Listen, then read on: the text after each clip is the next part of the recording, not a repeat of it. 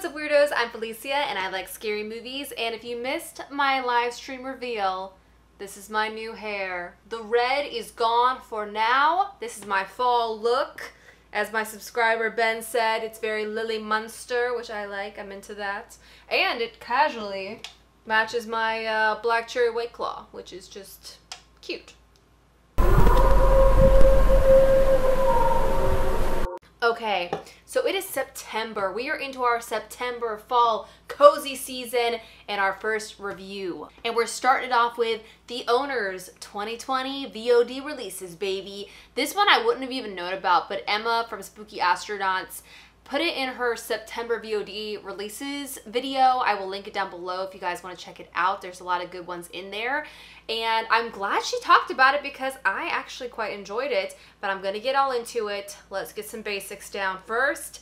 This is a UK home invasion style horror movie. It is loosely based on a graphic novel that I'm going to butcher the name of now, Un Nut de Plein Une. This is the feature-length debut of director Julius Berg, and he co-wrote this movie with Matthew Gompel. Now let's go ahead and get into a little bit of plot. So we have three young people that are breaking into this beautiful old house to steal a bunch of money they think is locked in a safe. Our most famous actor of the movie, played by Maisie Williams, plays a girlfriend who kind of gets roped into this whole mess by accident, and the movie gets wild when the adorable old British couple comes home and turns the table on these youngsters. Now this movie definitely reminded me of the 2016 film Don't Breathe.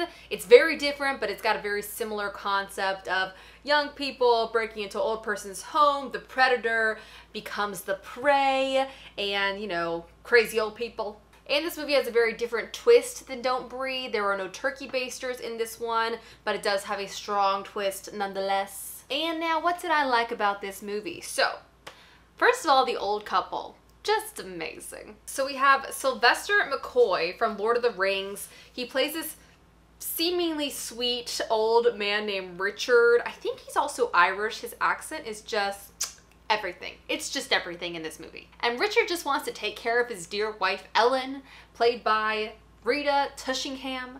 And she's kind of losing her mind, so he's kind of helping her out. And it's just, they are the most adorable old couple. When they come home, and they're like, oh no, not a burglary, oh no. It is the saddest, sweetest thing I've ever seen in my life. Their personalities are so sweet, it is sinister. And then they obviously go off the rails into crazy old people territory, which is just one of my faves. And in terms of the burglars, they're all very unlikable characters. They're all just doing terrible things, but I do love their accents once again. I'm sorry I keep saying that.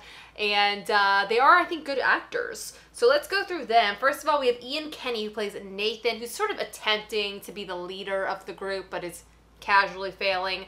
Then we have Jake Curran. He plays Gaz, who's like kind of the muscle of the group, the super terrifying evil one.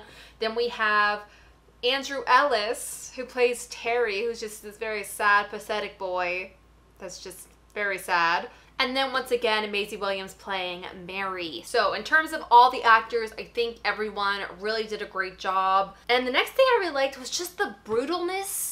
Is that a word? Brutalness of this movie. And I mean in terms of the gore, yes, but also in terms of like the attitude of the characters and everything. It's just, it's really intense at times. And in a movie like this where you have two different groups that kind of end up both being the victims and both end up being the villain, it's fun to be going back and forth about who you're scared for, if that makes sense. Now, is this a perfect movie? No. There is some like unnecessary subplot. The twist itself gets a little bit like muddy or something. Not muddy because it's very clear what's going on, but it's just not, it's not a mind-blowing twist. I wasn't like, oh my god. I was kind of like, oh, okay. But overall, I thought this was a really solid home invasion film. And just in terms of September movies, I think the fact that it takes place in the British countryside or whatever, and something about the way it's lit, it does have like a little bit of a cozy feeling to it. So I would definitely recommend you guys checking this one out. It's on Amazon and potentially other places as well, but I will link the film down below for you if you want to check it out. And I think that's kind of it. If you go and watch this movie, make sure you come back and tell me what you thought of it down in the comments. And I think that's it, people. I'm gonna finish my White Claw and have a nice scream. Bye.